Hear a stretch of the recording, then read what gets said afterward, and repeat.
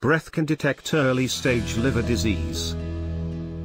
If you don't get rid of your bad breath, it could be a sign that something is wrong with your body.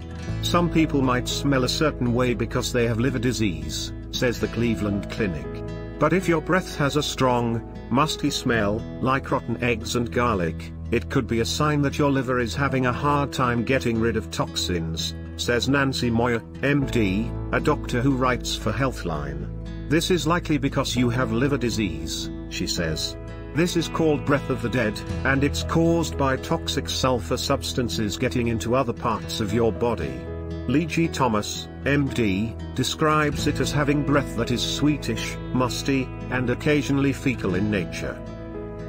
According to the authors of a Belgian study published in the Journal of Chromatography B, even in an advanced stage, the disease can be asymptomatic for many years. They suggest that breath analysis might be helpful to detect liver disease.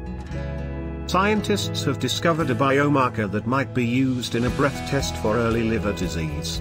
The researchers feel their discovery is significant because it demonstrates a non-invasive method for detecting early-stage liver disease.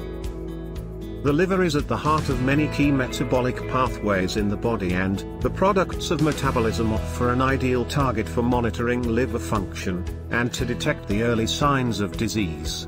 Various studies have used blood, fecal or urine samples to detect late-stage liver conditions, but perhaps the most promising approach involves detecting volatile metabolites in breath.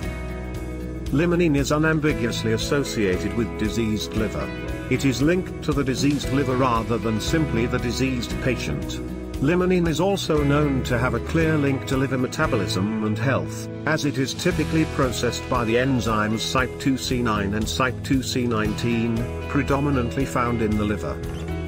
Limonene is a naturally occurring chemical, present in citrus fruits, like oranges and lemons.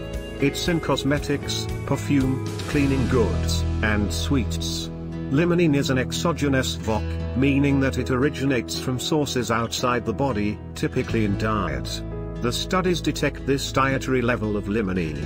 Limonene is administered and its levels are monitored in breath as a means to assess liver health. A diseased liver cannot fully metabolize limonene. The University of Birmingham in the UK reveals that high levels of limonene in the breath might be an indication of early-stage liver cirrhosis.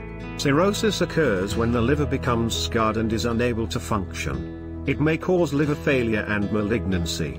Currently, the only therapy for severe liver cirrhosis is transplantation. Dr. O'Hara and colleagues carried out their study in 2 phases. First, they compared breath samples from 31 patients with liver cirrhosis with those from 30 healthy controls. In the second phase, they compared breath samples taken before and after liver transplants.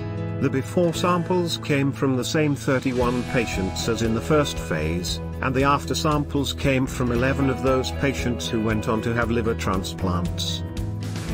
The breath samples were analyzed with a mass spectrometer. For phase 1, this showed that the level of limonene in the patients with liver cirrhosis were much higher than in the healthy controls. The phase 2 analysis showed that the levels of limonene gradually dropped in the transplant patients in the days following receipt of their new organ. Breath tests have the benefit of assessing the general function of the liver rather than a targeted test like biopsy. It demonstrates a non-invasive, real-time method of detecting early-stage liver disease. An early detection can be helpful in reversing the illness through medications and lifestyle changes.